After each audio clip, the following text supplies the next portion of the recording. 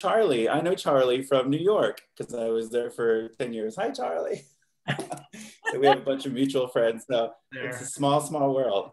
I am currently in a hotel room in Denver, Ah, representing Austin, Texas. And yeah, so Tracy, thank you for that beautiful story. And this is kind of about my mom too, so I wanted to follow with that. Um, it's weird too because you're used to telling this story to like one person at a time, so this is a different experience. But so I consider Austin home, but I moved there when I was 15 because I'm originally from a small town in Texas called Shiner, Texas.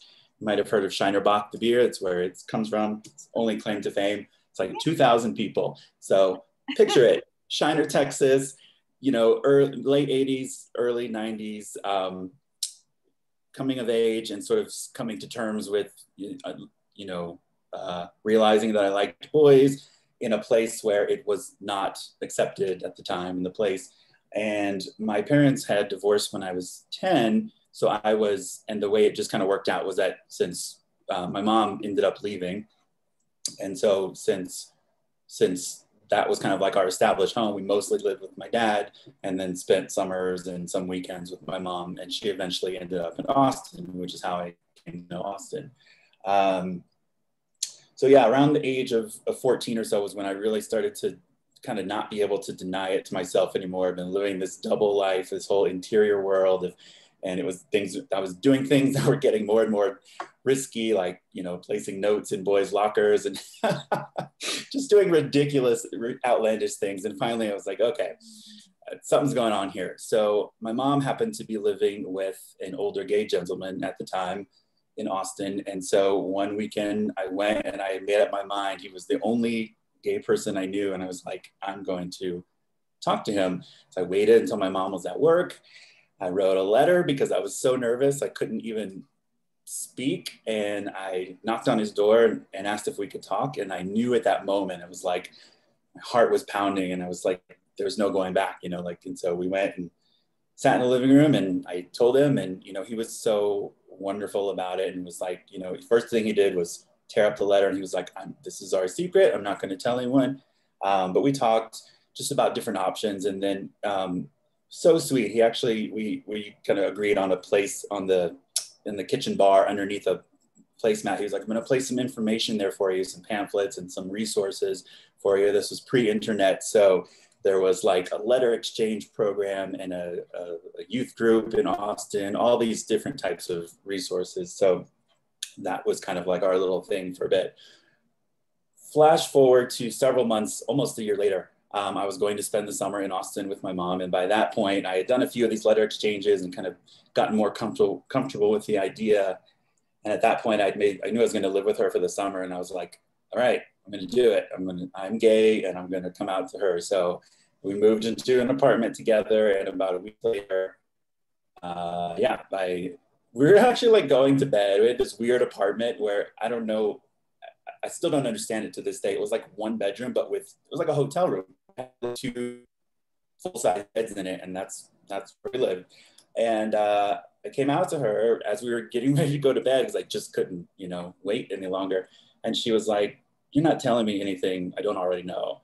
And I was like, what? And then she got up all like sleepy and went to the drawer and pulled out this envelope full of pamphlets and like, condoms and safe sex and all this stuff she'd been saving, waiting for me to come out to her. And so that actually went really well. And one of the things in there, or one of the things I told her about was from these earlier pamphlets I had, was this youth group called Out Youth in Austin for gay and lesbian youth.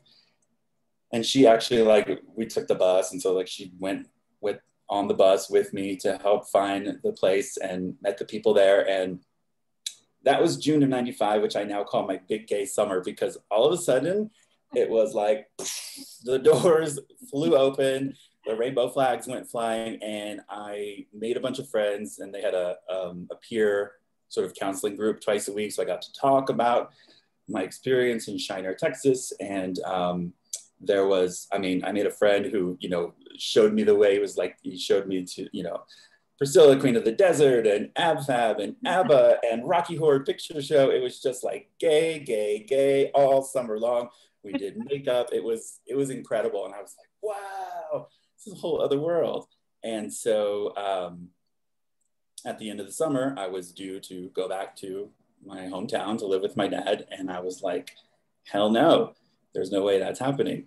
So I didn't exactly ask my mom. I sort of just told her, like, I'm going to stay here and live with you. And she was like, okay. And we ended up getting me enrolled in school and everything. And so um, she told me, you know, years later that that actually helped kind of turn her life around because she had been in an abusive, on and off in an abusive relationship and in and out of drugs. And so when she had to suddenly become a full-time mom again, it kind of forced her to look at her, you know, situation and get really present and get really active. So it ended up being a really beautiful thing for both of us. And so my memento is from Out Youth Austin. I still have this. They printed some, these were like mailers that went out, and we did a photo shoot. They asked us to come one day. I don't know if this is backwards or can you read it? It says, "Love may surprise you." No, it's not backwards. Okay, good. See it. So yeah, there's little 15-year-old me with hair. Aww.